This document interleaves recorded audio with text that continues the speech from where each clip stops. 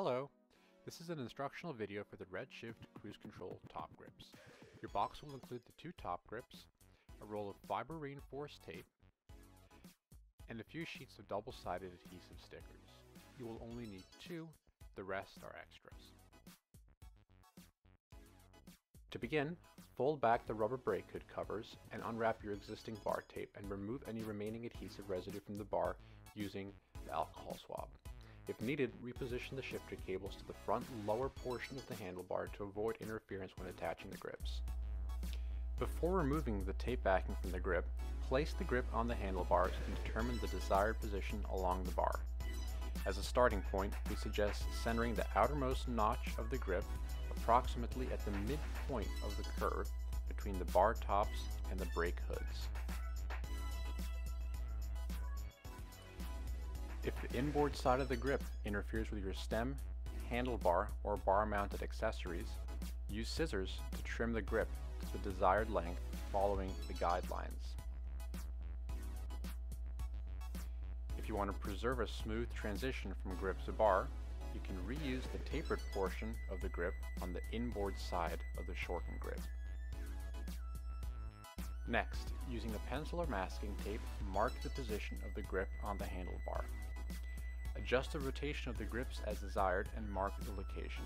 We recommend setting the grip centerline mark approximately at the top of the bars. The position of the heel of the grip should be approximately parallel with the ground. If possible, test the position of the grip while sitting on the bike, as this will give you the most accurate representation of feel while riding. Now it's time to place the adhesive stickers to the inside of the top grip. Carefully peel off each of the 3 stickers and apply them to the corresponding section on the grip. When finished, peel off the backing and press the grip firmly into place on the handlebar using the alignment marks that you made earlier. Flex it into place starting at the inboard side and working outward. Before moving on to the next step, make sure you are happy with the position of your grip, and if you need to make adjustments, peel it off, adjust it, and reset it.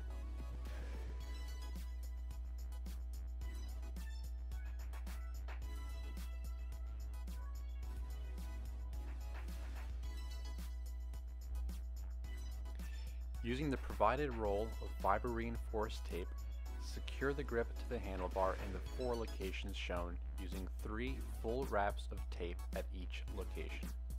Pull the tape firmly while wrapping.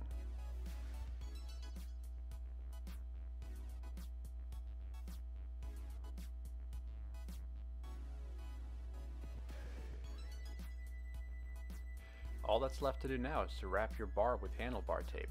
Be careful to avoid any gaps on the outside of the upper grip as it bends around the curve of the handlebar.